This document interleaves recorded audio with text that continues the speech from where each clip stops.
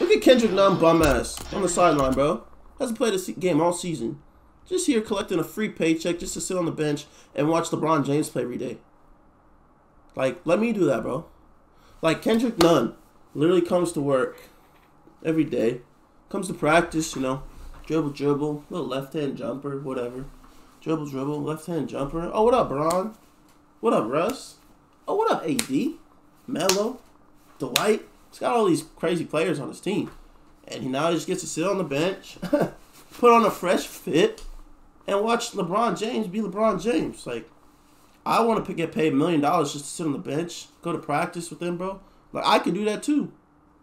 Like, what is he doing right now? He's just collecting a free check at the end of the day. If he's hurt, he's hurt. But, you know, hey, man, we need people that can play, all right? Lakers need somebody that can actually hoop.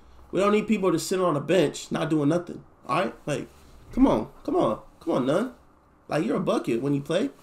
But right now, you're just kind of there, man. Like, do something. Shit.